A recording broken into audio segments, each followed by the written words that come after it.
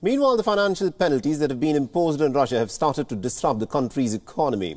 The Moscow Stock Exchange has been shut for 2 days now, and investors are divesting themselves from Russian interests.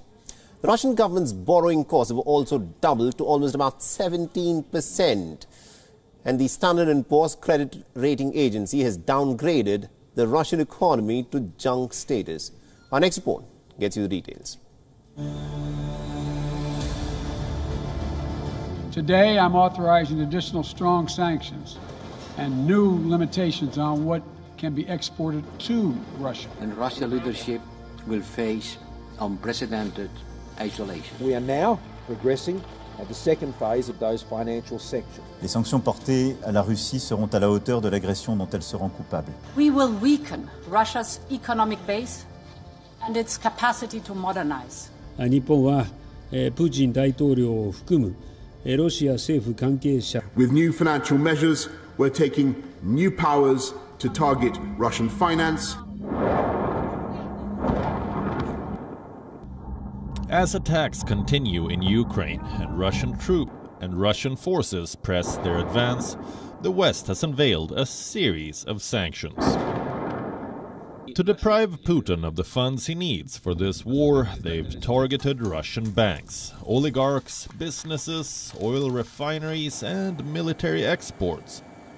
These financial penalties have already disrupted the Moscow Stock Exchange and sent the Russian currency cratering more than 30%. A sharper economic fallout is expected in the days ahead. JP Morgan says Russia could even enter a recession. To make this economic blowback worse, the corporate world is also severing ties with Russia. A host of multinational companies have taken some big steps. If we speak of oil companies, energy giant Shell has decided to exit all Russian operations, including its partnership with Russia's state-owned Gazprom. Norwegian energy firm Equinor is also divesting its joint ventures in Russia. It will be abandoning a deal it struck almost 30 years ago. If we speak of tech giants, Dell has suspended all product sales in Russia. Intel is suspending chip shipments to Russia. Facebook parent company Meta has barred Russian ads on its website. Twitter, too, has restricted access to Russian handles in Europe. And Google has banned Russian state media from collecting ad money from its websites, apps, and YouTube videos. Then we have financial institutions. British bank HSBC is winding down relations with several Russian banks.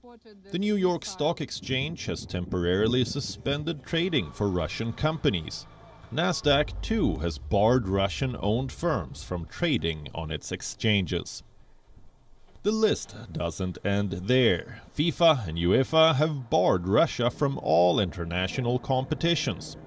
The IOC has banned both Russian and Belarusian athletes from competing. Formula One has cancelled this year's Russian Grand Prix. Transport giants FedEx and UPS have suspended their shipments to Russia. America's Delta Airlines has halted its alliance with Russia's Aeroflot. Disney has paused theatrical releases of its films in Russia. Netflix has suspended its streaming of all its services.